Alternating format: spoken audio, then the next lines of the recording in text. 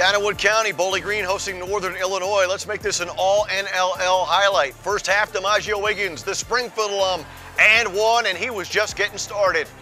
Later, Wiggins, the distributor, to Anthony Wayne alum, Matt Fox, Falcons up 33-19 a half. Second half, Northern Illinois on a 14-0 run, and within one, Fox.